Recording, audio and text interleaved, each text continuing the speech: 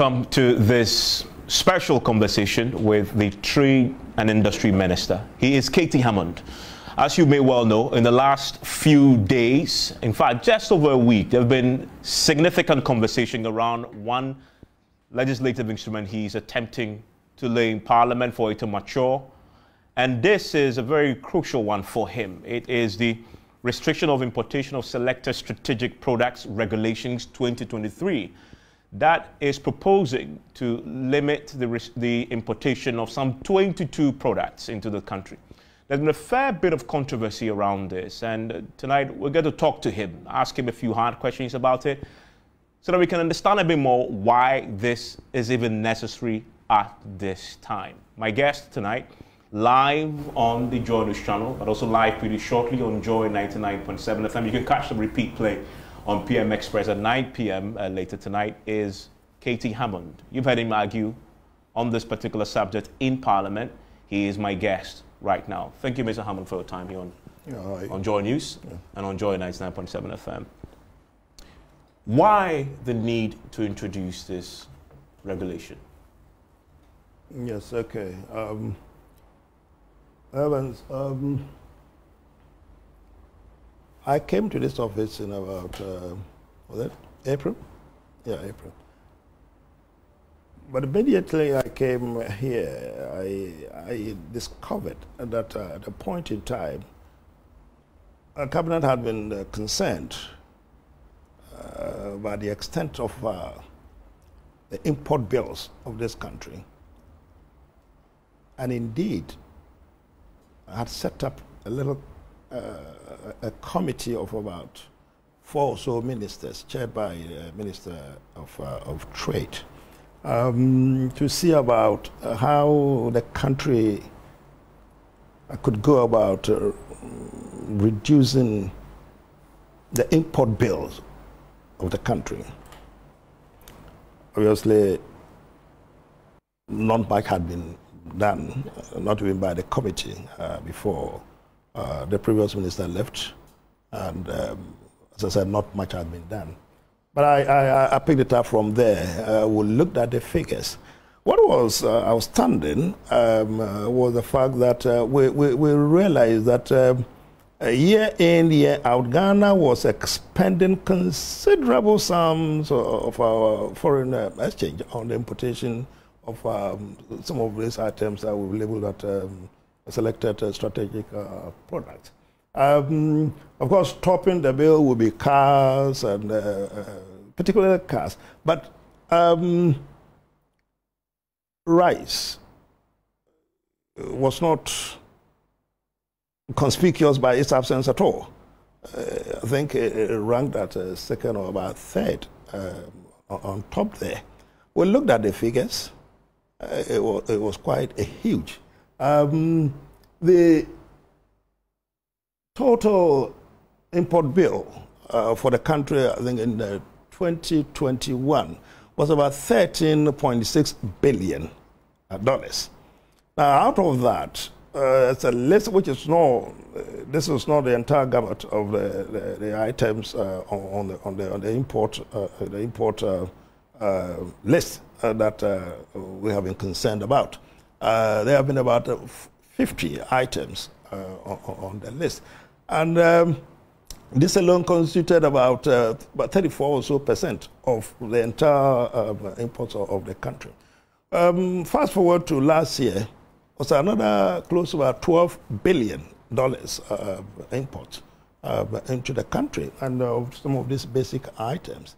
Straight from the pandemic and all the crisis, everybody seems to be aware in the country.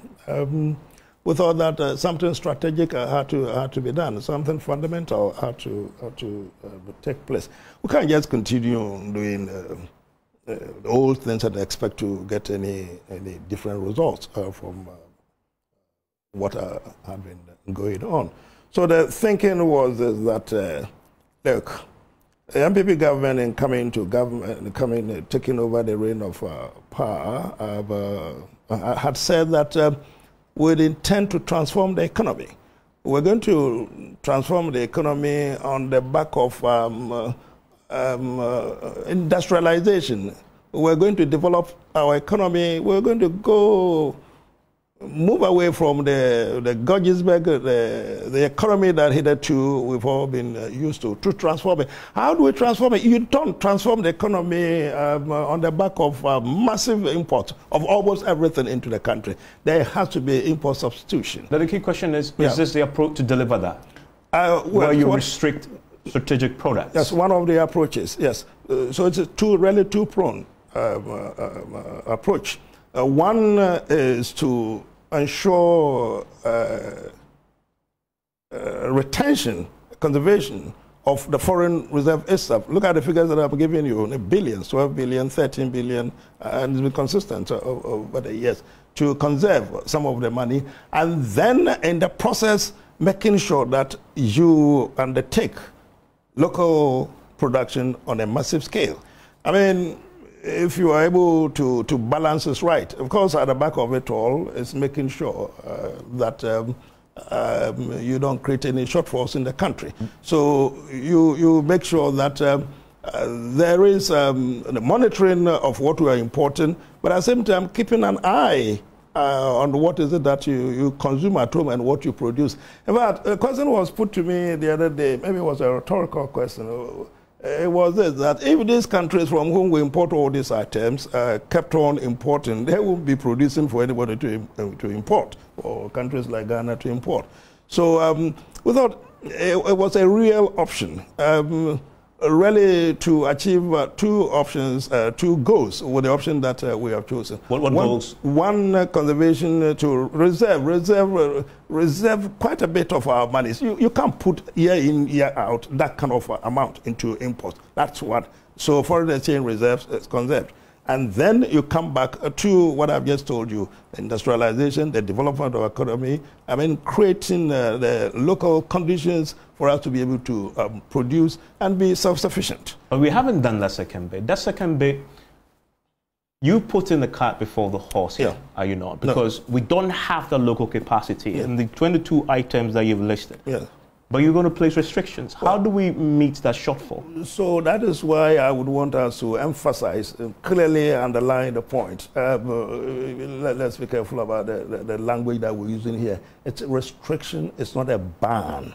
It's not a ban. A few people have been bandying the word about you're banning, we are banning. We are not banning. Indeed, we cannot even do that. We are constrained by the World Trade Organization rules. Not to venture into any of those things. You cannot place restrictions under those regulations, which will make it difficult for other countries to. But what you're seeking to do is what under the World Trade Organization's rules they call quantitative restrictions. Yes. And explicitly, generally forbidding under Article 11. Of the General Agreement of Tariffs and Trade, which is exactly what you're So you look at Article 12. Article 12 mandates exactly what we're doing. I mean, that's why my whole argument has been pivoted. The fulcrum of it has been about the, the foreign exchange issues, the balance of payment issues.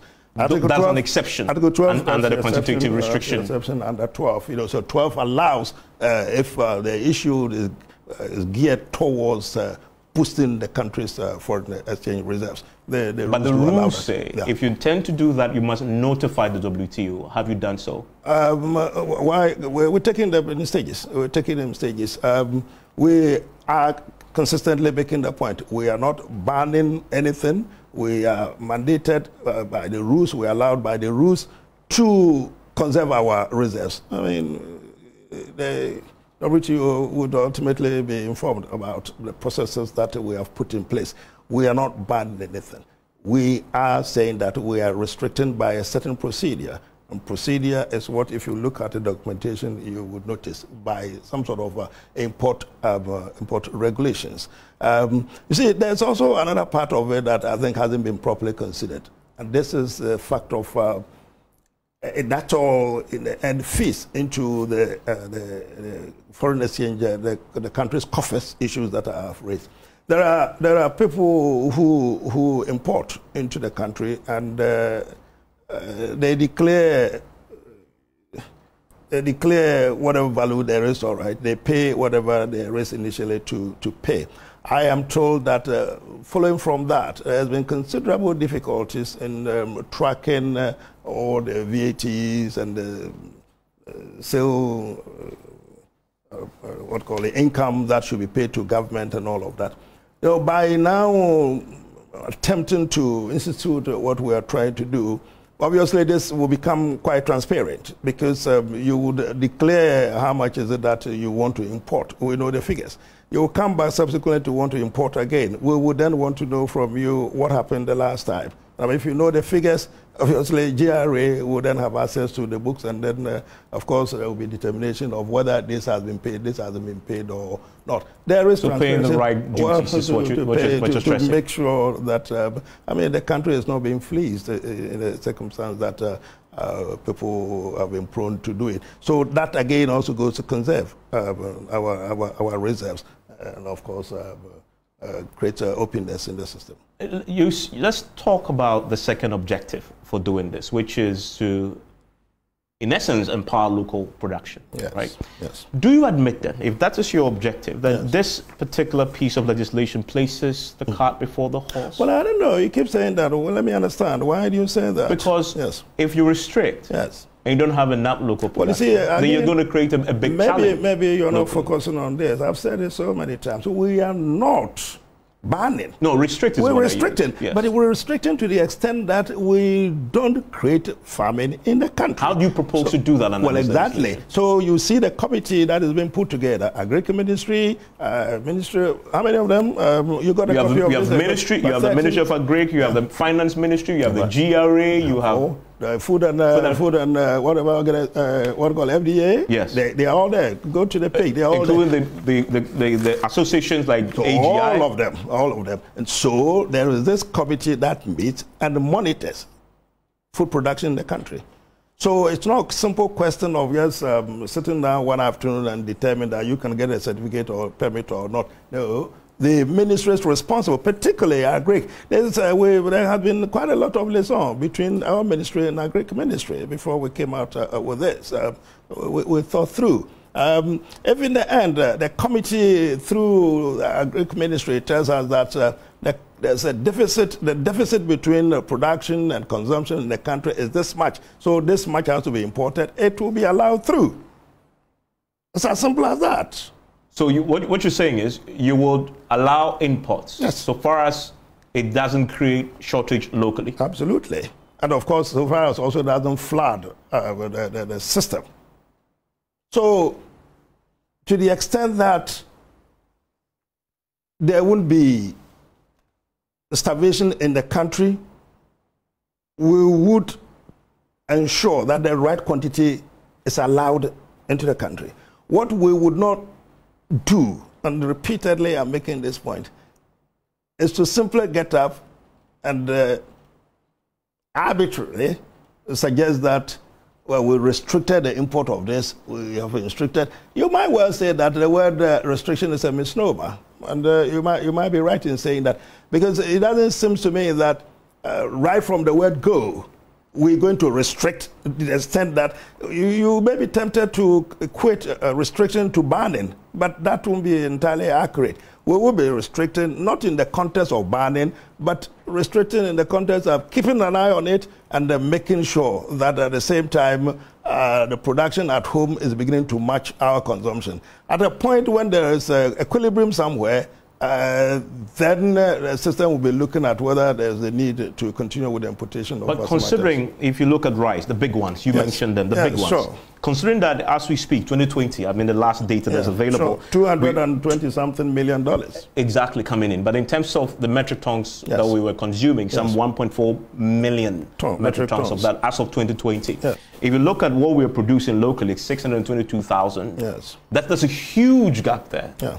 That needs to be bridged. Yes. I put it to you that the restrictions won't solve this particular problem. Even if you restrict and say we still produce 222, until you have government policies that empowers local producers to grow the production over time, you are going to have a challenge. I understand that. No, there won't be a challenge. I understand that. Again, if your argument is still revolving on the fact that you suspect that we are banning, then we'll get into this conundrum. But you're restricting. But if you see, that's what I'm saying here. So in other words, in a more realistic question will be, on day one of this, you would have to restrict the importation of rice, say, for example. Day one of this, I may not allow 622,000 metric tons to be produced locally. No. And so you can't import anything more than that difference. That's what you're proposing. That is the difference. That's what you're proposing. But I was going to put it the other way around. Maybe we would have arrived at the same destination. But I was going to say that maybe, as you said, day one, which is from today or from the maturity of the LI, we won't be restricting anything at all if it's to. The law says within 3 months people can apply to you. No, they apply. Of course, yes. The physical application would be undertaken. But whether by so doing we stop bringing in anything altogether is another matter. Yes, they would apply for the purpose of getting a 20 million metric tons, 40 million metric tons. I would have looked at the figures. The committee would have looked at the figures. They would have presented me with the data. And looking at it, I would have thought that, well, how much is needed? 100 and whatever tons, yes, it can be imported. Nothing would have been lost. Yeah, but that is rice where the data is available. We're keeping a good eye on the data. Let me tell you about this. We have been particularly concerned about rice because it's all basically the staple of the country. So we got companies like the guys that you met here just before you came in, Olam. They had come to explain to me the installed capacity. Consistently over the last so many months, we've been talking to Zoomlion, you know them, just one group of companies. In fact, they had promised us that if we had been able to put through the mechanism into operation, by this December, they will be producing so much to augment whatever it's already producing the country. So imports could be to be restricted. But of course, we had to do a roadshow for purpose of consultation to get all those stakeholders involved for us to measure the barometer of the country before we undertake this process. So I was talking about the other items on the list. Yes. You have stuff like fish. Well, start from the top. Well, I mean, we've talked about rice. We've talked about rice already. A few more there. You have poultry, for example. Yes. And if you speak to the Poultry Farmers Association, they say we don't even produce up to 1% of what the demand locally. That's not my information. They don't tell me that they don't produce 1%. I mean, it is true. The local production according to the Agriculture Ministry, let me quote the exact figures. So 400,000 metric tons is the demand locally. That's right. We are currently producing locally 57,000. To be very specific, 57,870. Yes. Metric tons of poultry. Yes. That's a huge gap. You're talking about a significant gap. In fact, what we import still leaves a gap. We're not importing all that we need for the local market already. Well, we're not importing all. We're assuming that we produce something. So my point is, how does your policy address this huge gap without creating a shortage that shoots price up and creates inflation? At the risk of repeating myself, let me take you back. And that's what consistently I'm saying, that we are not banning. So in the particular instance of poultry, we may simply have to regulate, observe, evaluate what's going on, and then decide on how we go forward. It's the case that if we were importing, say, 1,000 metric ton, million, whatever, of poultry, we probably would keep on producing to the extent that we are not bridging the gap. But if the system that we put in place, the help that we intend to give to poultry farmers, and all the mechanisms that we put in place, if it's able to catch up, we hope that going forward, we'll be able to bridge the gap, and that the import into the country will be reduced. Looking at it, if having put all the factors together, there's still the risk that putting restricting in the terms of not allowing anybody to bring poultry into the country would affect the country. We won't. We're going to rationalize. It's not. Insanity is not going to break loose because we're trying to restrict. We would monitor as much as we can and make sure that we balance the system. We want to encourage local farmers. We want to encourage local poultry. But at the same time, I've also told you, also keeping our eyes on our foreign reserves. But that can never be at the expense of the ability of people to feed themselves in the country. The architecture of the bill, as I've read, creates room for corruption, for rent-seeking behavior, does it not? This committee that answers only to you. In fact, you can decide, even when they recommend to you, whether to grant a permit or not. That creates room for corruption. You disagree? I am tempted to use so many phrases when it comes to some of this, but I'll contain myself. It's just annoying, you know. It's just annoying when it's suggested that. And I don't think you belong to the camp of some of the other colleagues who see nothing good in this and suspect that it's geared towards lining the pockets of people who obviously are not accountable. It's silly. Let them take the necessary few minutes and read through the documentation. The committee consists of ABC. I think about my last count was about 13 or so. Now, 13, you have the deputy minister of my ministry here, who will be the chairperson. And then there will be somebody representative from our Greek ministry. Let me go to them for the sake of those who are watching. By the way, you're also live now on Joy 99.7 FM. This would have been top story time. But we are speaking to the Trade and Industry Minister, K.T. Hammond, on the back of the controversy that has erupted on his proposals to bring in a legislative instrument that will restrict selected strategic products in terms of its imports. And we're having a conversation with him also on Joy, on the Joy News channel. Later tonight, you can catch the full interview on PM Express from 9 p.m.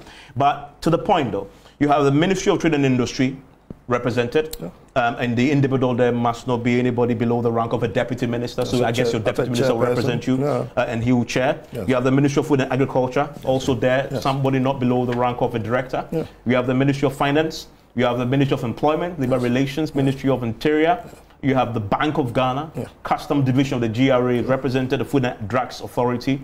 The Ghana International Trade Commission is represented, and then the AGI and the Ghana National Chamber of Commerce and Industry. Your point about this is? It's a very powerful committee. Now, where it leaves room for corruption, I'm not so clear. Now, after this committee has decided on whether there is a need to import some more products or to retain whatever it is as it is, anyone who is unhappy with the outcome of the committee's deliberation has the right to appeal to the minister. I'm not so sure, no, before appeals to the minister. At this stage, the minister, then the committee recommends to the minister. They recommend it. It isn't the minister who at his whim and caprice decide on what to do. There is a recommendation by the committee. But you decide whether to take the recommendation or not. We'll go to the next bit. The minister then decides. You're right. I would have thought that if this powerful committee is decided that a permit or a license should be granted, a minister will see no reason to differ from those. But that power is given to you. I have no doubt at all. Let's go to the check on the minister. Now, when the minister decides not to grant, that is the fear of my colleagues articulated the other day on the floor of Parliament. The minister, K.T. Hammond, will decide because there are NDCs involved. They were very clear. NDC involved, looking at their faces and whatever. That is how much they fell below standards to describe this matter. Would decide that they're not going to grant it. The minister wasn't going to grant it. All right. What they haven't read is that when the minister refuses to grant your license, cancel your license, all the negatives that they outlined, you have the right then to appeal back to the minister to review his exercise. Judge and jury. It's all over the place. Section 18 says appeal to you. The same person who rejected it maybe a few months back. Let's get there. You show me where the Section 18 is. So the minister is asked to review his decision. Is there in the court, Supreme Court, when they make a decision, the Supreme Court has jurisdiction within which they are asked to review their own decision. But they add a few more judges to it. But let me go in your case, it comes to you, the same person who rejected that permit. Let me deal with it. So when I refuse, following a review, you then have a recourse to the law court. Is there, black and white. So the minister, be it K.T. Hammond, be it whoever, has not absolute control unbridled control on the outcome of this. Go to that particular section. But within the act, though, yes, you are the final authority here. No, I am not. You are the appellate body. Where is the appellate? You are the only person. Go to the appellate. Tell me where. Well, let's go to Section 18. What does it? Let me go to Section 18, which I quoted earlier. What does it say? Section 18 says, yes, 1, a person who is aggrieved, yes, by the refusal of the minister, not only to grant the permit, but also after the renewal has been turned down, may within 14 days after the receipt of the notification of the decision of the minister apply to the minister in writing for a review of the decision of the minister. The minister shall, within 14 days after receipt of an application for a review of the decision of the minister, A, take a decision on the application, and B, communicate the decision in writing to the aggrieved person. It ends there. It doesn't end there. Well, tell me if there's been an amendment to this. It doesn't end there. Is that what you have? That's what I have. Well, you see, that's why you should be careful when you when was this reviewed? When you get in this, you get in this. 3. Have you seen the 3? Talk to me about 3, because I don't have it in the version I have. Well, you probably can read better. Look at the 3. You know, so give me your document then. I'll give you this one.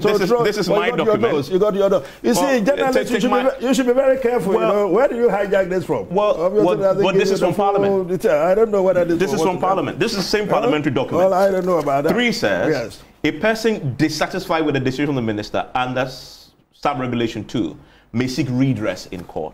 My question to you really is, this is before Parliament, and they got it from Parliament. When was this? But be careful, there's nothing before Parliament. No, of course. I mean, of course, I know, because, you know, but then the pre-laying conversations have happened. So your colleagues have it, and that's where I got this one. When was this clause added? I'm not sure. It was always there. It was always there. I'm not sure why. I tell you what, I don't know where you got this from. But it's a fair question. When was this? No, it's always been there. It was always. Look at the other one. Two. I just told you about the one that they thought they were interested and later on shifted their interest. The cement one. We'll come to the cement one. It's clearly there, so I don't know where. But my substantive question remains. It's always been there. My substantive question remains. Yes. You're actually saying that, again, within the confines of this act, you are the final authority. Of course, the courts then have to now decide whether you're right or not. Administratively, somebody would have to be the authority to make a decision. In this case, it's double-layered. The committee and then to the minister. You're not happy with the minister's decision, go to court. But why do you want to create that avenue for the minister to have that level of discretion, which obviously from our history leaves room for you to be manipulated? That's a ball that was done later. Beyond you. Remember that. Beyond you, there'll be ministers beyond you who have to enforce this. Why are you looking at K.T Hammond? Okay, let's talk about the minister. But why this is institutional. No, absolutely. But why do you think that this is an embodiment of corruption? You may be a saint. No. You may be a saint, but somebody may occupy your seat tomorrow. I don't claim to be a saint. No, somebody may occupy your seat tomorrow. And that person cannot lay claim to infallibility. But nobody is going to access this and be able to thereby corrupt themselves. I mean, what do you make of the reference to the court? I mean, I don't understand. But in this country, it goes without saying that the ultimate decision makers, Mr. K.T Hammond, you know you're a lawyer, so you know, even if Parliament decides, the ultimate deciders are always a court. So actually this clause is just stating the obvious. That in all circumstances, if you're dissatisfied with any decision of any entity, you can go to court. You have recourse to court. But the fact that you stated it here, if you're conscious of the fact that the addition adds nothing to it, then why were you hammering on the fact that, well, it isn't on your document and that creates avenue for corruption? Now that I've seen the updated document, I'm asking a fundamental question. It was always there, so, but notwithstanding this, that what? My question to you is, including this fact here, it's stating the obvious. Even if you didn't include it, so we can ignore that one. You can ignore that someone could have gone to court. Judicial review, I'm conscious about that. Yes, so what is the point? That doesn't add anything. My point is to have this checks and balances built into this. Why don't you have an appellate body other than yourself? To do what? To adjudicate over your decision. What does it say? So what the judicial? It makes it more transparent. You're conflating the issue. I don't think you are getting it right. What does the appellate body do? What does it do? The appellate body. What does it do? It will decide whether or not they can review your own decision. And then they're going to court. What does it do? Well, of course, I'm saying that whether you include this or not, even at that appellate body case, when you're not part of it, that person still has a cause to court. So I don't get it. It makes the process more transparent. When at the level of the committee, Which committee? If you can create another committee. In fact, what I've been suggesting, let Parliament be the appellate body. I told you about that. Don't pretend that you knew that when I told you about that. The MP said that last week. No, the MPs, I didn't quite understand what it was. Didn't make sense to me. My leader, Oseche Bonsu, said to me, was it possible to rope in Parliament at this stage? How do you do that? This is the administrative structure. Get Parliament to do what? This is an airline. I don't quite understand how this should be done. Fortunately, back to the Attorney General, and he says he doesn't understand that. The Attorney General has given his opinion on this already. Attorney General, that's why we've got to be very careful. People shouldn't assume that you're a minister, you sit in your office, sit around your desk, and you have the right to do whatever you want to do. This has been to Attorney General's office more than many times. What's his view on this? Attorney General is signed his imprimatur on it before. So he's okayed it before he's okay on it. And then when we went to Parliament the other day, and the suggestion was that we should still make some additions, we still went back to the Attorney General, and the particular one that you're talking about, the constitutional, whatever I told you about, Attorney General didn't understand. He has no comprehension. It didn't quite make sense. As in coming back to Parliament. For what? But Evans, let's get this matter very clear. You seem to be so agitated about the matter of an appeal. An appeal process is the equivalent of a review, except that they are different processes. But when a decision is made by a decision maker, an administrative decision maker, whether it was put there or... Indeed, let me share this with you. Maybe you are right. My view was that it did not make any sense adding that particular to 8. Of course, that particular... The 3. Yeah, the 3. It didn't make any sense. So you agree with me then? On that point, I do. But I was told that for the comfort of those who will be reading and who are not all lawyers... I'm not a lawyer. I saw through it. I made fun about it. But lawyers, you want money. So, live it like that. Your clients, they will come to you. If the decision they don't like, they'll come to you. But it was thought that so that there is no doubt about anything, put it there. You're talking about an appeal. That is appeal to the legal process out of the jurisdiction of this room, out of the bosom of the Ministry of Trade and Industry. The judicial process takes over. If it is appeal, what kind of appeal? Appeal to the court or appeal by a set of a panel? I don't understand. So, Ms. Amma, my only question to you is, I want to stop using the word appeal and use the word that your own regulation uses, which is review. That's right. I'm saying within the confines of this ministry, because you are a champion in this, yes. You're saying that it will be more transparent when you institute, when somebody wants to review your initial decision, to go to another body other than yourself. What is the judicial review my body? Because the principle in court, when you want to review, is that's why they have the appeals court. Even at the Supreme Court level, they add 2 or 3 more judges to the panel. Just so to create a sense that the same individuals and the same people who will be adjudicated over the review. You're losing balance on this matter. I'm just asking. In this case, though, you say for the first time, I won't accept your permit, I reject it. Okay. Then that same person, if they want to review, must come back. But you know what they do? I may have missed out something fundamental. That's why we have the principles of judicial review. I'm not going to lecture you on judicial review principles. No, I wouldn't. But that is why you go back to the person who took the decision, draw the attention to the irrationality of the decision that they have made, the illegality of the decision they have made, the unfairness in terms of the procedural impropriety of the decision that they have made, which they may not have been conscious of. So you draw the attention to these matters, they sit down for the purpose of review. If they are not happy with it, it used to be, and I tell you, in the civil courts, it used to be Order 42 of the Civil Procedure Act of the High Court, CI 47. Order 42, review by the judge who took the decision had the power to review their own decision. It's now been taken away from. But he's a judge, you are a politician. But that is the matter. There's a fundamental difference. But so, you are a politician. How can I accept that completely? That is why I've made my decision amenable to the court. The highest decision-making process, body, not politically, but the judiciary, is the High Court. And when we say that you can seek review, administrative decision, straight to the High Court. How best could it be you put in any appellate processes and whatever, there is still what kind of a tribunal or whatever, it's still an inferior body. I've given you the authority, the power to go to the highest judicial body, the process of judicial decision making in the country, the High Court. What is the complaint? They will strike down my decision. If in the end it is thought that my decision is tainted with illegality, irrationality, procedural unfairness, they will strike my decision down. Evans, I don't know. I don't plead guilty to this particular argument. I want to take you back to the floor of Parliament. Yes. Your leader in the House, James Abonsu, was on his feet in open Parliament and said, well, Mr. Hammond should make amendments based on the meetings you've had and return on Monday with some of the... Which would have been today. Which would have been today. And then I got also on my show speaking to Carlos Ahinkra, who gave me a bit more specifics. Like you met with a minority and agreed that you're going to, this particular contentious clause, you're going to include this parliamentary appellate body. Well, that you actually agreed to do so. True? Well, I just want to check. No, listen, I've already explained. My view was that it didn't make much sense. Okay. I mean, it wasn't. I mean, number one, let's get it right. It wasn't the view of the committee.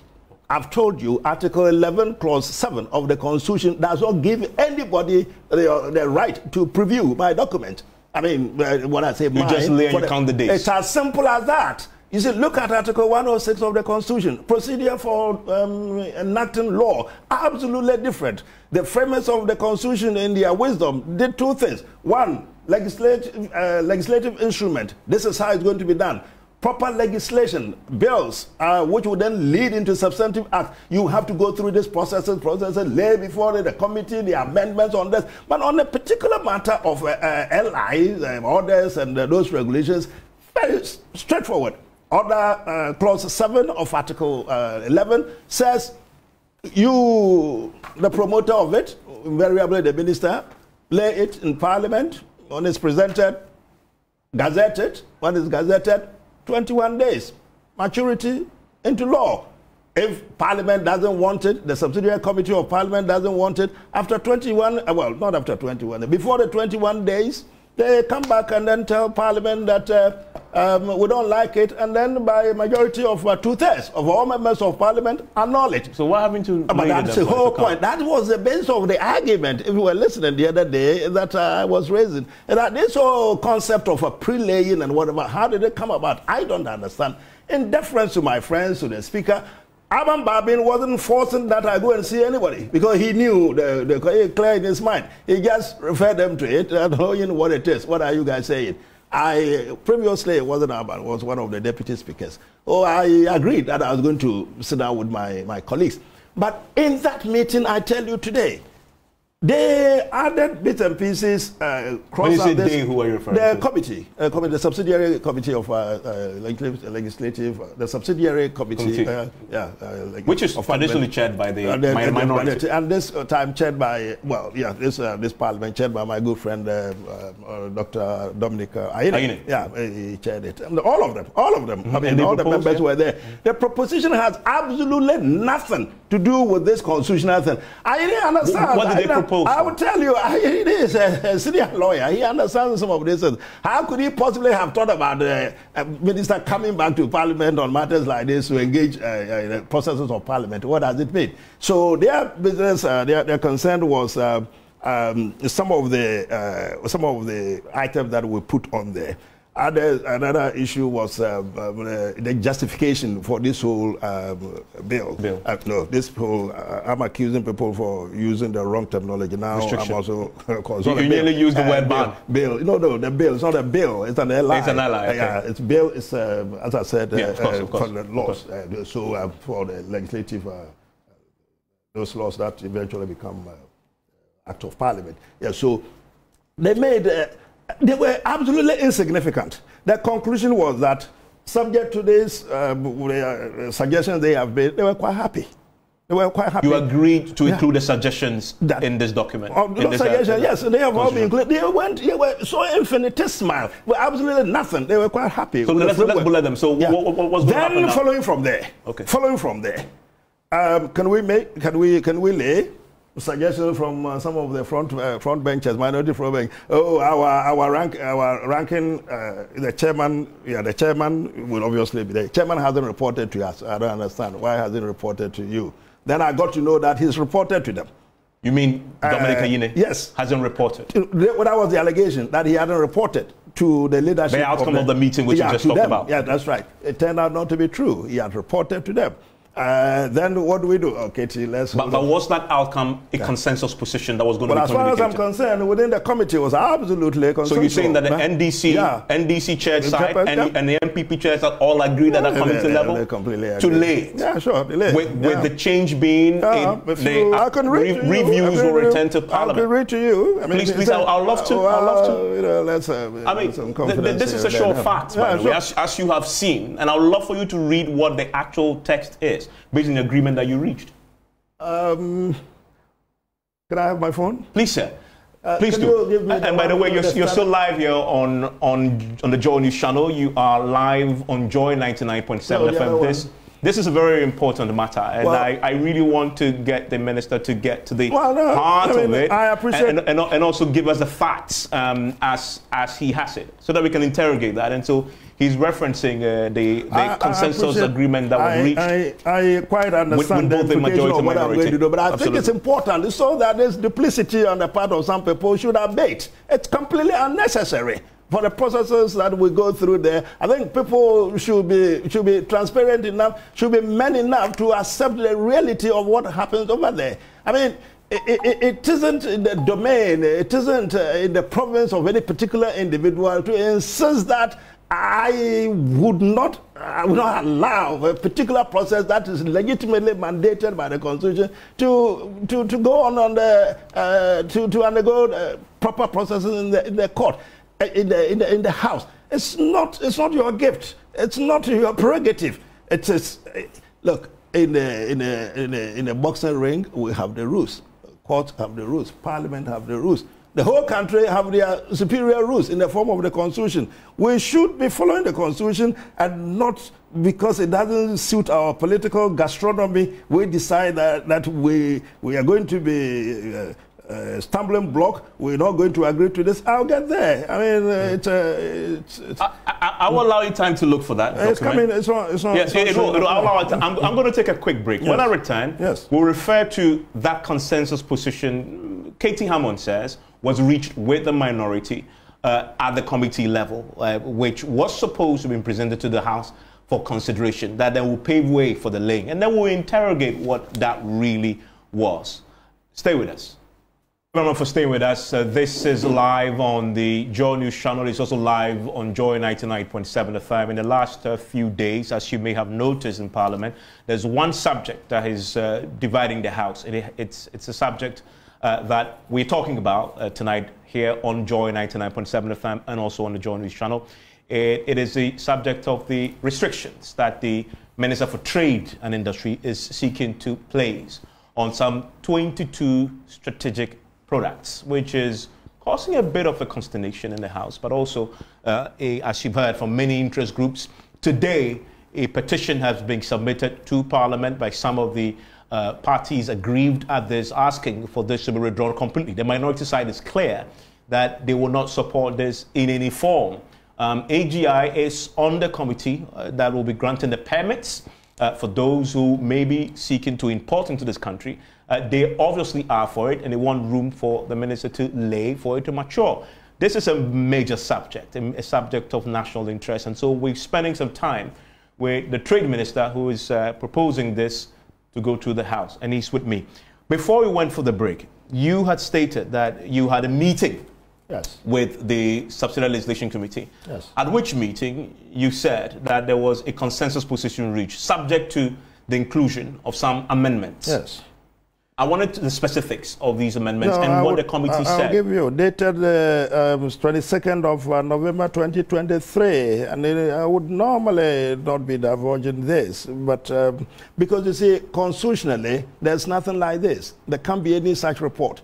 The only report on these items is when I have laid the document and it's been referred to the committee. And as I've told you, if by two-thirds majority, the committee reports back and says that they don't want it, the committee wasn't happy, and they are recommending to the House to annul it, then the House by two-thirds majority can annul it. Now, we hadn't even gotten there. So this pre-laying exercise, it's a convention. It's something that has been put in place. And indeed, it was primarily for election CIs, not for this sort of thing. But in any event, I obliged because my colleagues were saying that they want to have a look at it and all that. I was quite happy to let them have a look at it. This is 22nd of December. And this is 22nd of November. Forgive me, yeah. 22nd of November. Now, it talks about reference to the discussions that we previously had, because all the discussions, and then talks about the two legislations we have told you about. This is one, and then the cement one, and then the meeting. They asked for the rationale, stated the rationale here. The Honorable Minister gave two reasons underlying the proposed instrument. The first reason given was that some of the items, products listed in the schedule to the draft regulation demand the overlay of substantial foreign exchange to import, and therefore a significant cause of the balance of payment problems of the country. The idea is that to ensure that their importation is restricted with a view to reducing their negative impact on the country's balance of payments. The measure provided for in the proposed regulations will streamline and rationalize the import bill of the country to improve balance of payment aimed at reducing the trade deficit and promoting favorable economic stabilization in accordance with Section 12 and Paragraph A. In accordance with Section 12, well, and paragraph, but it's Section 12A of Section 13, paragraph, in accordance with Section 12A and Section 13 of the Export and Import Acts 1995, Act 503. The second reason provided by the Honorable Minister was that some of the selected products will be restricted to protect the local industries that produce such products. According to the Minister, Ghana is overly dependent on important products of which the local industry has the capacity to produce, and this is affecting grossly the confidence of investors who are willing to invest in these selected products. These regulations seek to limit the importation of the selected strategic products and provide a platform for local industries to produce, save, to meet the demands of the population and to compete favorably with their trading partners. Members of the committee made suggestions for amendments to the substantive clauses of the regulations generally. In respect of the affected products, it was decided that cement be deleted from the list of restricted imports and in its place, diapers be inserted.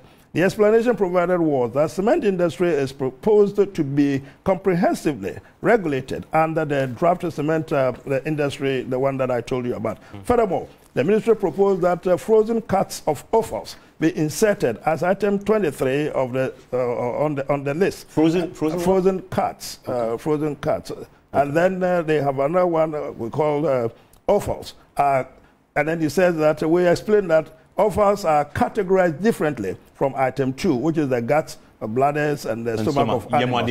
Good. Well, the committee, listen to this. The committee demanded that data be provided to it regarding the basis of the minister's justification for the restrictions on the basis that imports are having a negative impact on the country's balance of payments.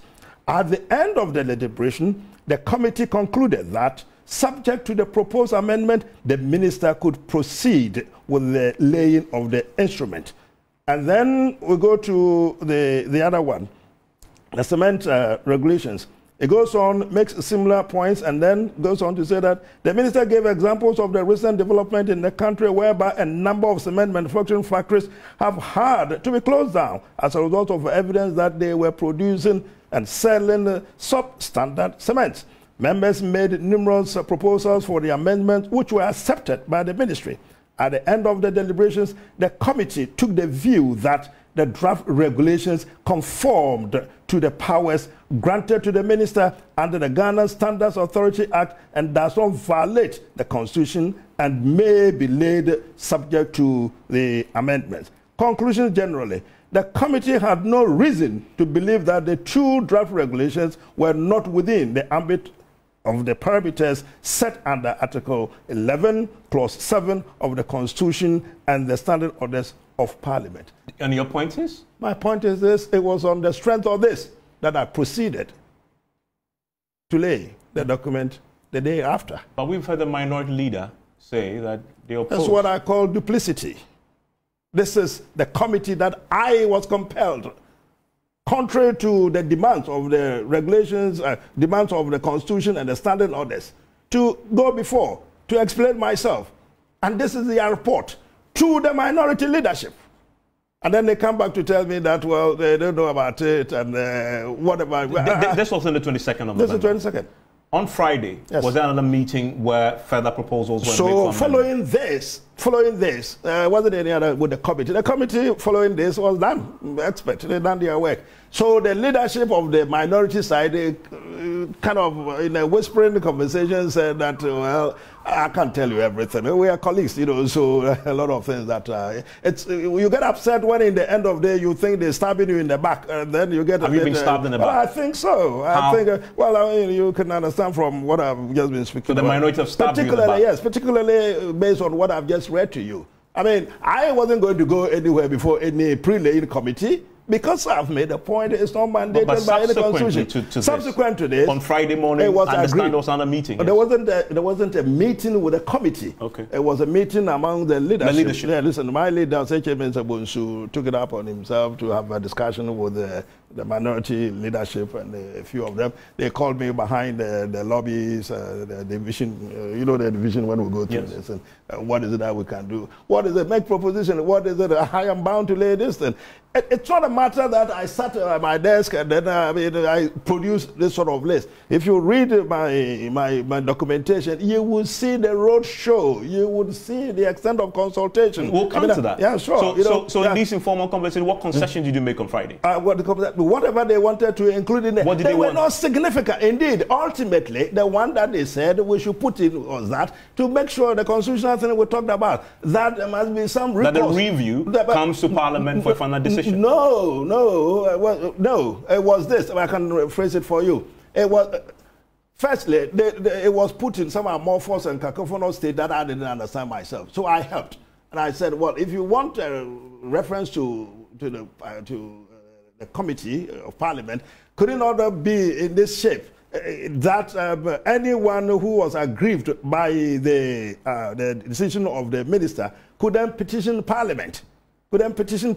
That's what I suggested. And will Parliament have the final decision if the Parliament takes a decision contrary to your decision? What happens? Well, that is what it was suggested ultimately. That Parliament, I didn't quite understand that at this level. I mean, when the LI, the law, this decision regulation were made on the back of a substantive act that has been through Parliament. The minister could do A, B, C, D. The minister has prepared a document in which he has made a reference or made provisions for a redress in the High Court. Parliament doesn't sit in adjudicative capacity. But you agree to that? Well, ultimately, because they were all over the place, but I made the point, I insisted that it didn't make sense. But you agreed to it? Well, I agreed to that. But where is it in the document? You see, the government's lawyer, the senior most government lawyer, is the Attorney General. And so, I can show you again, if you give me 1 second, it's there in the writing. Have you seen that? It's in the manuscript. Is it? No, that is, there's something that has, no. You can't see your eyes. And at this moment, we're looking for the Attorney General. Yeah, no, it's not Attorney General. I was looking at the writing, the insertion on this document. The insertion on this document. You know, no, that's not it. But to the point, what are you looking for there? So one of these, it was an insertion in the manuscript, the actual phraseology, what was wanted. What was then demanded between to the leadership, my side and then the other side. So the two leadership agreed, which is what you said. That ultimately there must be recourse to Parliament. Yeah, Parliament, for whatever reason they thought. Which you agreed. I agreed. You see, I keep saying that I agreed, but I also knew it didn't make sense. I knew it wasn't going to fly with the Attorney General. You answered the question, so what happened after your agreement? So I took it because they said the Attorney General should look at it. And what I wasn't going to just put anything the Attorney General hadn't seen. I took it to the Attorney General with a lawyer from this office, and the Attorney General's office was no way, Jose, it doesn't work like that. I was vindicated. So it's not going to find expression in the document So now? the final one that I've given you... That's what I've just read? Yes, what you read. It ends with the courts? It ends with the court, which is very sensible, which is sensible. But that directly will pitch you, especially when you had agreed with the minority majority. That pitches us directly against the minority. Evans, you know, again... I have given you a precondition. I told you that I agreed, but I knew it didn't make sense. But there were some people who were pressurizing and pushing that it should be in there. I'm telling you, you will put in there. The Attorney General rejected. Yeah, but Attorney General rejection, this makes it a due killer, you know? No, it doesn't.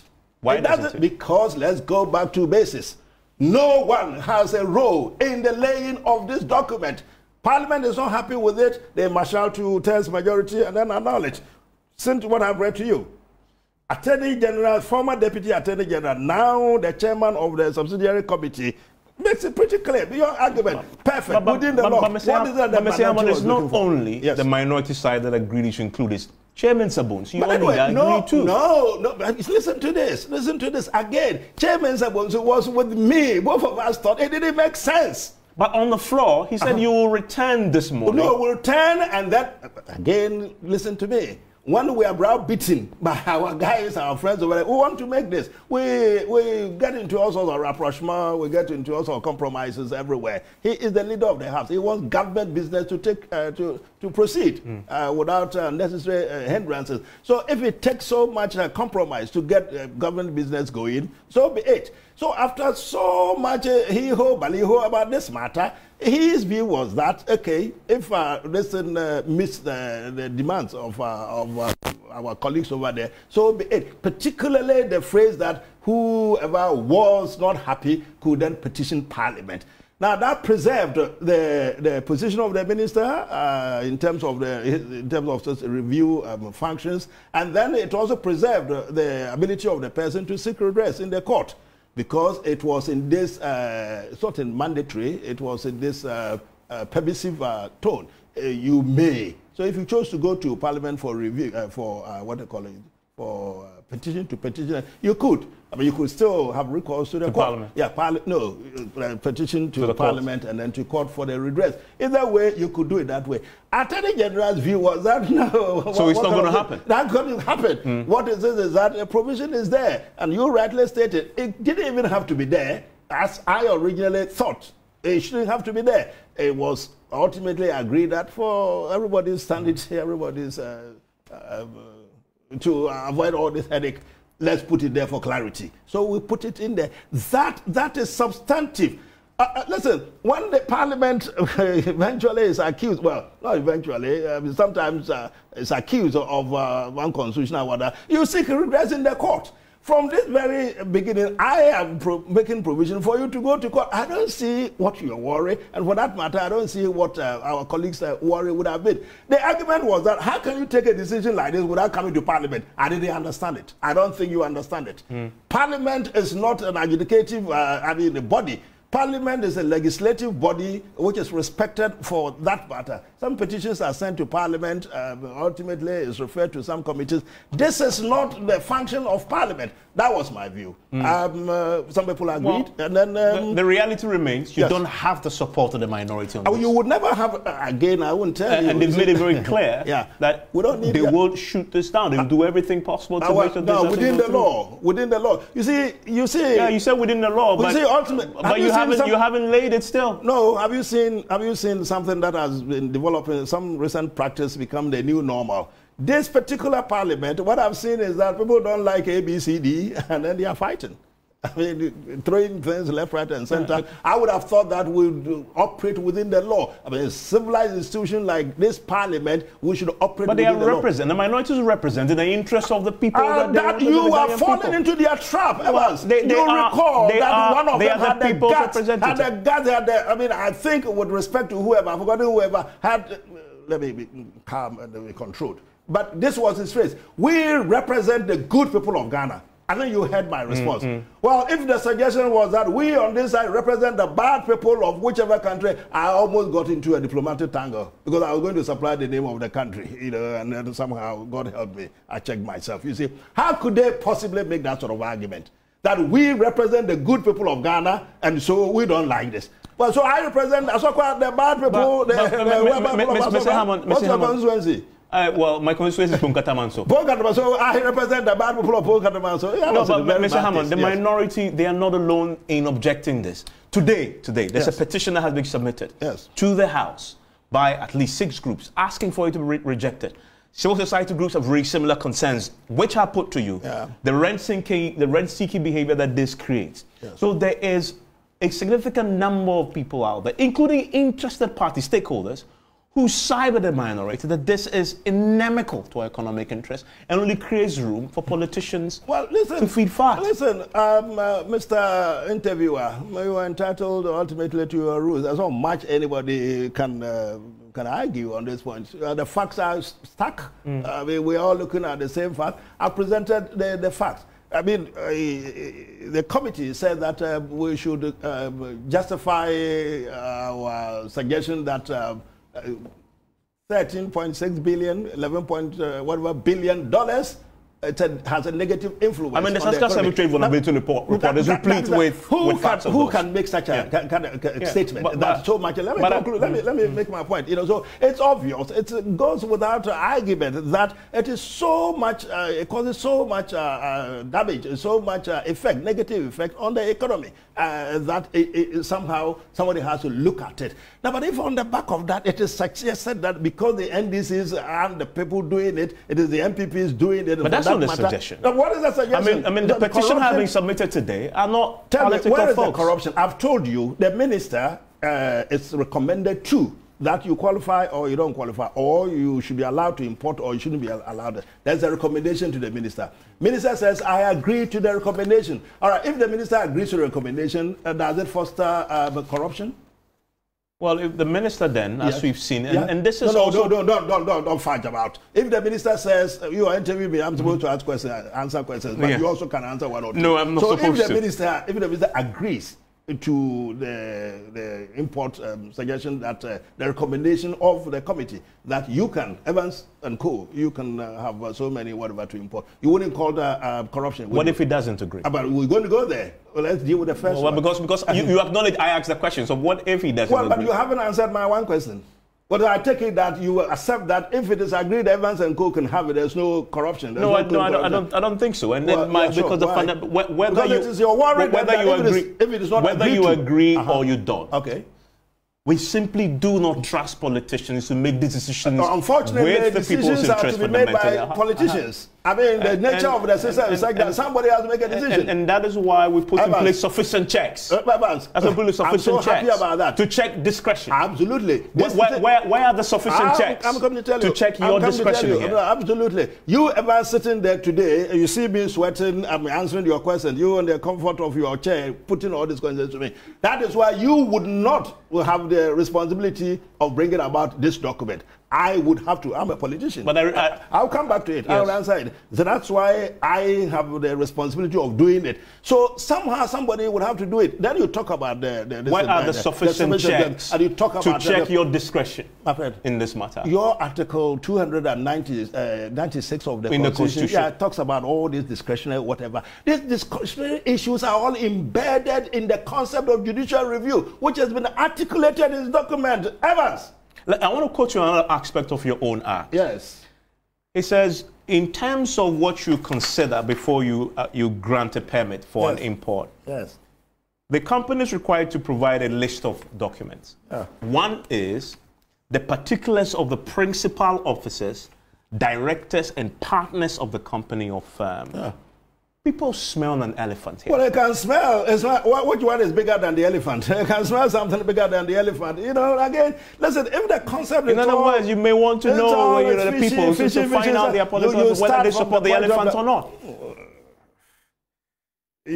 But you see why this is an issue. But why do you need principal of the directors and partners before you grant them a permit? Does it give you the political colours? Your office, I mean, we are in this country and we knew about... people who had committed to so much loans from other countries, and I don't want to remind you, you guys, the young ones may not remember, but you are big enough to remember those things. Problems about addresses and this. It's been 2 or 3 fundamental, very important landmark decision in this country, the Supreme Court, about addresses, about the place of the addresses of companies. But this is not about places. It's about principal officers, directors, partners, absolutely, the company and firm. Yeah. Yeah. Why do you need that to grant a permit to import a product? Well, that's very important. Okay. So we're trying to make sure that this is whole thing is Ghanaian-centered. Ghanaian-centered is, what do you call it? What is the other bit that local content kind of thing? You know, so I asked you about your principal place of trading. Yeah, what is wrong with that? No, that's not my question. Let's take them one after because the other. Yours is that this is the owners, isn't it? Who are the? You asked for digital address, which is what you said, place, etc. The auditor, Registrar General, is now asking for all this information in any company. But that's not my question. Well, that is not your question. But I'm giving you instances of the application, the content of the question you asked me. That will lead to corruption. How would that be? The fact that I asked who is this person and it is Richard, Evans and Co. Yeah. Yes, Evans. My God, ask Evans. Don't give him.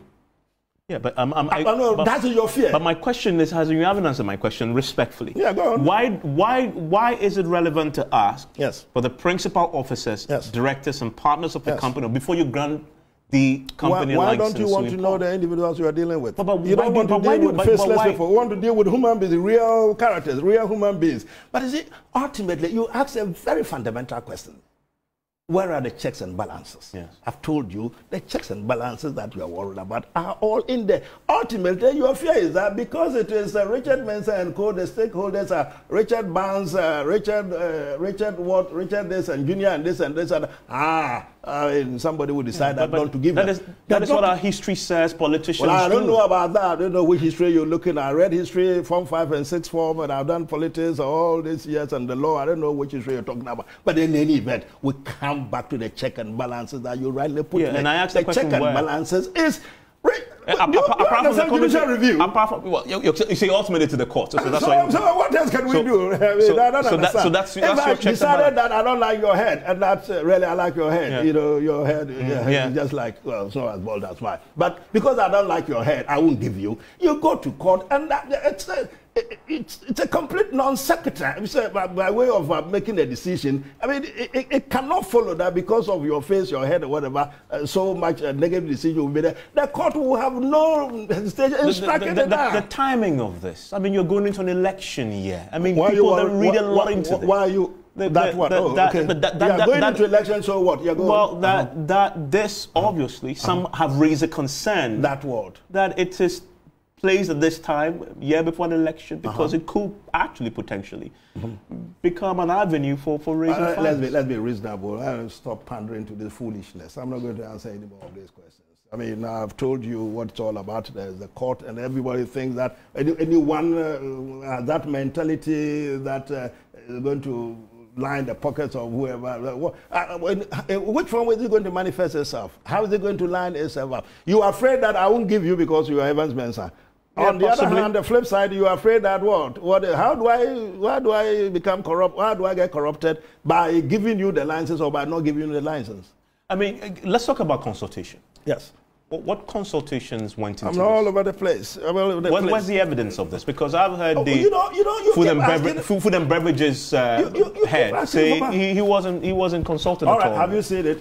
Secret and cabinet and all of that. You know, listen, a government, and I've made this point, you know, there are certain things that we do consultations. I mean, you suggest one point that the president consult beyond cabinet, obviously. Yes, beyond cabinet. No, that's not the point I'm making about cabinet consulted or cabinet not consulted. But I'm saying that it's all demand that NDC was asking me that all my notes and whatever, eventually, not the committee, I mean, eventually the leadership was asking me, all my notes and everything, I should let them see. Does it make a lot of sense? Where did you hear that? But anyway, you were asking about who you consulted. Yeah, I'm going to give you the list, and then you will see what is it that was done. And then check with all of them. Listen to this. After the objectives, then stakeholders invited to various consultations included Ghana Revenue Authority, Ghana Immigration Services, the Ministry of our own representative, Food and Drugs Authority, the Standards Authority, Ministry of Food and Agriculture, Ghana Union of Traders Association, Association of Ghana Industries, Importers and Exporters Associations of Ghana, Rice Farmers and Producers, Poultry Farmers and Association, Ghana International, but I think you've gone through this list, Institute of Statistical, Social and Economic Research, and then private sector stakeholders. Now, interestingly, recommendations from the stakeholder engagements. After the consultations, the following recommendations were received from the stakeholders.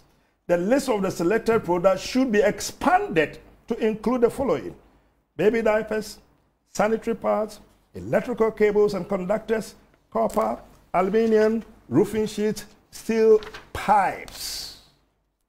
And you say importers and exporters were part of the making that recommendation. You mentioned them. All of this. And they all agreed to actually expand. And expand for the expansion. And as we speak, you say that you are replacing cement with parts. Because there's a separate document for... Okay.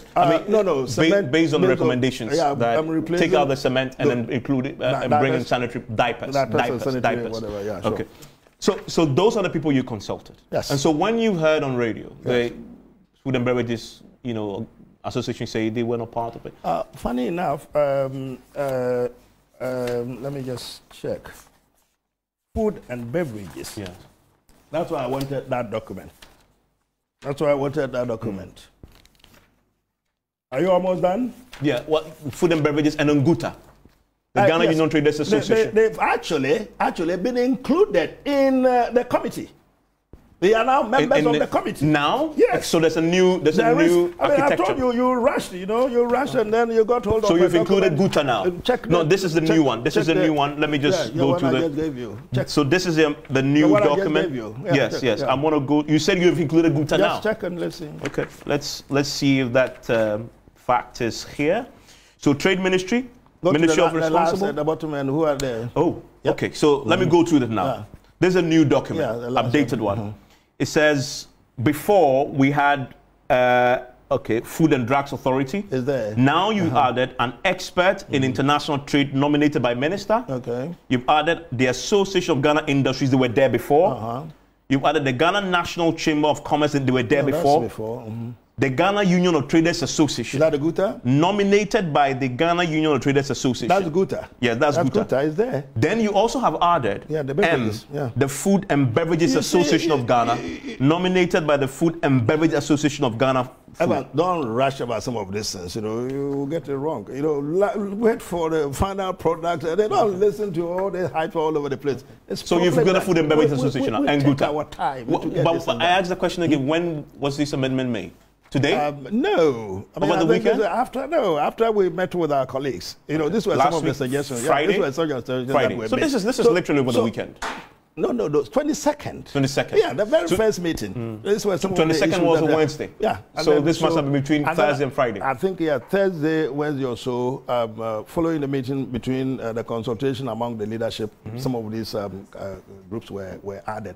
But I think the sticking one, which they said they wanted. But you see, I think that's actually not the case. Because if it was, we agreed that we're going to insert that. Why should they still insist on not allowing us to do this? So as I speak, yes, the freight forwarders, importers and exporters, food and beverages, Chamber of they petition Parliament on this. They petition, but it's okay. I mean, let you and I agree that in matters of this nature, you're going to get 100% happiness. And you say that, and you say now you've included them as they are the decision makers. Decision makers, yeah. Okay, but it comes back to the point. Their decision is subject to your final say. I'm tired on that particular point. And having said that, where do you go from here? Because you still need this laid. Yeah, it will be late. When? I'll try tomorrow and see. You'll try. That's an admission that you may fail. No. Well, you see, ultimately, I'm not the speaker. I'm not the leader. My leader, who is the leader of the House, and that's government business, would... You see the order. There must be another. It's a procedure. There must be another paper. This item would have to be on the way we indicated here. And then on the particular day, if it is tomorrow, he would have to get up and say to the Speaker, Mr. Speaker, we now want to present this document. The Minister is here to present the document. I mean, that's how it's done. I, at this stage, have no control. I sit at the back there. I watch the leadership. I watch my leader, who then tells the speaker that this is what he wants done. But this is the point that consistently I've been making. At this point, it should be over. Because nobody should have control if we're going by the dictates of the Constitution. It says when the minister, whoever is presenting, is ready and is presenting it, he presents it. Full stop. So it should be a matter of natural development. When the speaker, the leader tells the speaker that we're going to do this, he has to say, okay, is the minister here? Okay, you want to lay your distance? Just go ahead. So you try again tomorrow. Yeah, you know, so, but when your colleagues on the, your friends on the other side stand up and they jump to the, shout from the rooftop, we wouldn't agree, we wouldn't agree. We wouldn't agree on what constitutional or statutory basis? Evans. So, today, though, I mean, what's your direct response to the petition that the food and beverages and others have submitted? I haven't seen it. Would you sit with them at least? Because I think we sat with them already. But if we have to, you know. But I think the consolation in all of this, I don't quite get the drift. Is it that they want the situation, the status quo ante to be as it is? Their point is that this is a policy that, of course, everybody agrees. However, the implementation... no, you say everybody agrees. Fundamentally, everybody wants this economy structurally changed fundamentally. This is a way of implementing. I use the word fundamental change. Yeah. This is not a fundamental change. The argument is that fundamentally, you have to empower local... Create a policy that enables local production before you do this. That's a fundamental change in the economy. It goes without saying that these are the things that we intend to do. That, ultimately, what will be the point? In the simple, we do know where we are starting from, the starting blocks. We do know that there is such deficits in the system. We're saying that we want to restrict. But you only put in restriction in the place without any effort to bump up your production. How are you going to balance the system? So where's a complementary policy to encourage that? But you see, this is the thing. What do you think we have been doing here? What do you think I've been doing? I guess sometime I leave this place about 11 o'clock. You think we don't have any policies? 1D, 1F, and all those things going on? It hasn't yielded the results. Well, it hasn't yielded the results that you yourself had spelled up for us. No. You're not meeting, you're not fulfilling your potential, the full potential of those. The full potential cannot be realized overnight. But therein lies the strength of the argument. That what? Why don't you wait to see substantial results there, improve the local production before you implement this? A distance of so many thousands of miles, you know what? You start with the little steps. You know, these are little steps. But bottom line, you will engage them. If we haven't already engaged them, why not? But they have a petition, so definitely they are aggrieved. They are aggrieved to the extent that what? They're saying that... Well, they are aggrieved because they believe it's not addressing the fundamental challenge that they face. I think if I'm not... for all these hours, maybe I hadn't tried previously, but I think after all these hours, the amount of talking we've done, somebody should get it now. The remit of the ministry is simply to put together the fundamentals for us to be able to help our local producers. In so doing, we're also saying that we do intend to help our payment of balance issues so that we don't expend all our monies on importation. In the meanwhile, because we are aware that we don't have a full installed capacity, we are going to put in place all the measures. Companies, the rice producing companies that we have met with, the poultry farmers that we have met with, the proposals that we have put in place, how are we going to ramp up our production? I'm telling you, at a point in time, but with that, all of that, at a point in time, Zoom Lion assured us that by this December, if everything was in place, they were going to make sure that production of rice alone had gone up significantly. And the process, we spent all this time going on the process of a consultation. And then here we are, somebody suggesting that we haven't consulted enough. My deputies have been all over the country. We have so many consultations in the conference room. And we thought we had put together a good case, at least to those who were present. As it stands, you're not going to get this passed before December. I mean, it's going to go into next year. Well, 21 days. If we don't have 21 you don't have 21 days. But you see, again, it wasn't the point. When you kept on saying that at the time, I thought your point was that, well, Christmas and all of that. Yeah. No, did you want to mature before Christmas? No, if it matures before Christmas, it will still not affect imports or products for Christmas. any importer who is desirous of bringing anything for the purpose of Christmas will longer put the orders and will be receiving them anyway. And the thing about it is that there's also a clause, a transitional clause in there. Those who have already imported their stuff and whatever, they have 3 months, 3 months and to then write to you. Further extension and whatever to get this in. But I think going forward, let me look into the camera and address those the naysayers and those who are not so clear. Listen, those who are watching and those who are listening to me, let's get this fundamental issue right. It is not an attempt to line K.T. Hammond's pocket with anything. It is not an attempt to line MPP's government's coffers with anything. It's nothing to do with going into an election next year. It is simply an attempt to revive the economy, which has experienced some rather difficult headwinds.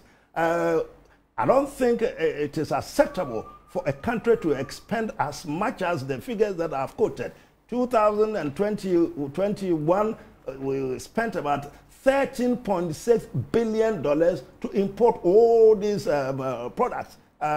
Last year, we did close to the same figure to import these products into the country. Meanwhile, the producers in this country, some of whom, just before Richard and your guys came here, somebody had come to even talk about flour. Apparently, the installed capacity of flour is more than consumption, yet we are importing flour. But so this is the reason. We want to, as I said, two-pronged measure. Control the imports so that our balance of payment issues could be resolved one way or the other, and then also concentrate on our local production. We'll keep importing. In the end, almost invariably, we will be where we are. And yet we talk about unemployment, we talk about not helping domestic production. We're saying a question is turning up and up again. What is it that you're doing for to make sure that the gap is bridged? People should allow for rational thinking. A ministry, like trade industry, which is charged with the trade and industry developments of the country, would be given some credit to appreciate that you would need to bump up your own local production. And if it does not accepted, at least if it's not taken for granted, we are articulating it. That is what we are doing. And from all indications, we may not have successfully achieved what we set out to do. But then again, it is early days yet. 1D, 1F is doing what it can. Private sector production, it's going up. I just indicated Zoom Lion, what is the name again? The poultry farmers, the aqua farms, and others, they have all been here. Government I probably won't tell you how much money has gone into this, and quite a lot of monies have gone into helping them to set up. We have what we call the participating financial institutions. Government is paid so much money to these institutions, bank institutions, which have gone to reduce the percentage rate of interest paid by this company. That is part of the, those are part segments of the financial ambience that government is putting in place to make sure that their concerns are resolved. Concerns will be resolved. Ultimately, I think we will get there.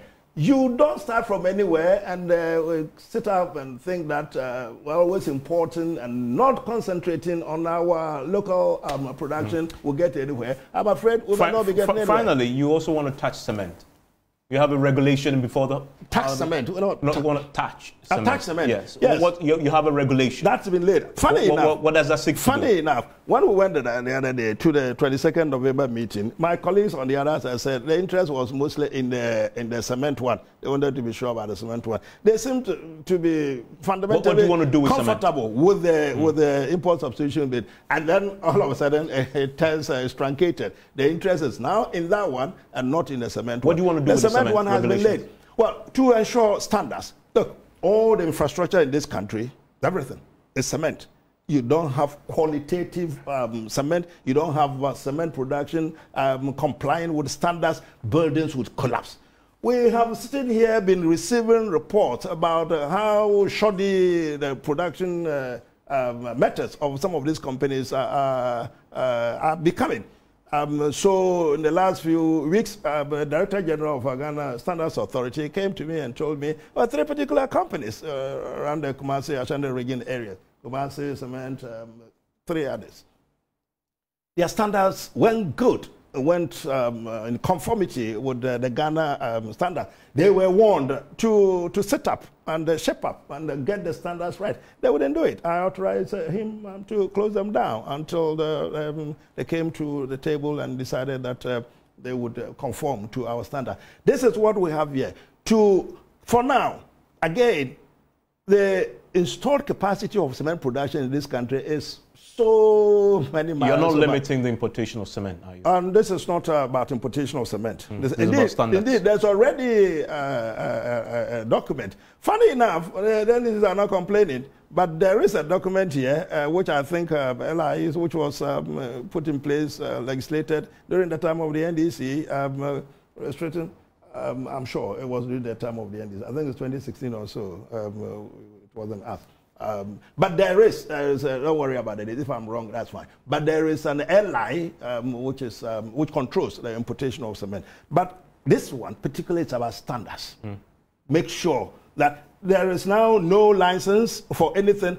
Anyone just gets in here and set up a cement factory. It doesn't matter the location, the geographical location, whether it's among population, whatever. They just cite their cement. And to be clear, in the original bill for the restrictions on importation of strategic products, it included cement. Well, yeah, because we hadn't drawn our attention to the fact that it had.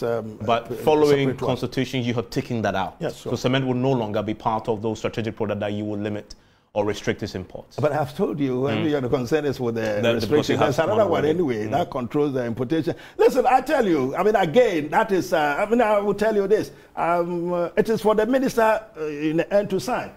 2-3 months ago, my desk has a document. I'm looking at it, and people were fretting. Jatta Cement. Everybody knows who Jatta Cement is. Jatta Cement belongs to the brother of John Mahama. Everybody knows it. People were fretting, literally. What's the problem? Jatta Cement, yes. This is for Ibrahim. Yes, what's the problem? Bring me the documentation. Has he certified this? And my signature. What is the big deal? Whether people were fretting, your own people? Those who presented the application, all over the place. Mrs. People were fretting. Your own people in your party were fretting that you're going to approve. You're not listening. Well, I'm asking for clarification. Those who presented the document, because of something... They were not sure you approved. Well, because of something they had done in the documentation. What have they done in the documentation? I will tell you. K.T. Hammond, thank you very much. I like you. And that is K.T. is the Minister and Industry, answering our questions on the very contentious subject of the regulations that he's seeking to introduce and lay in the House. He says he will try again tomorrow that will place restrictions on the importation of 22 items. As we've just learned, that is going to be expanded now, I believe, to 23? 23. 23. Enjoy the rest of your evening.